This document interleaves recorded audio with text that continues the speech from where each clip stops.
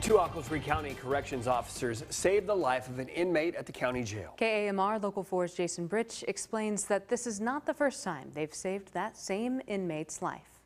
As you can imagine, it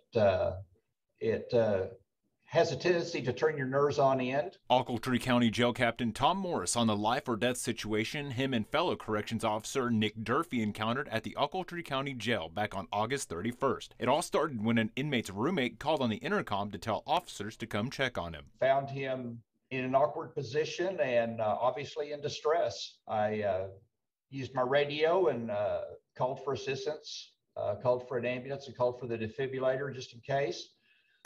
Went in, he had no pulse, was not breathing. Morris immediately started CPR, and soon after, that's when Officer Durfee showed up with the defibrillator. We delivered a shock just as the EMTs were coming into the building. They had a really good quick response time that day. Delivered a shock, then I continued compressions until the medics got their equipment in order. After that initial shock, Morris said they got a pulse from the inmate, who later regained consciousness at the hospital, where he was discharged and released back into the Ochiltree County Jail the next day. Also, this is not the first time Morris and Durfee have saved that very same inmate's life, having saved him from a heart attack last December. My partner was the one that found him the first time, and our roles were just reversed. And though it was a chaotic situation, Morris says this is what they trained for. You just begin to focus on the job. You're trying to take care of that individual.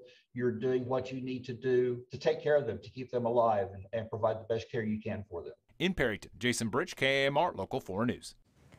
Both Morris and Durfee has since been commended by the Ochiltree County Sheriff Terry Bouchard for their life-saving actions. Morris also says that he wants to encourage people to take a first aid and CPR class so that they can be ready to possibly save a life when it's time.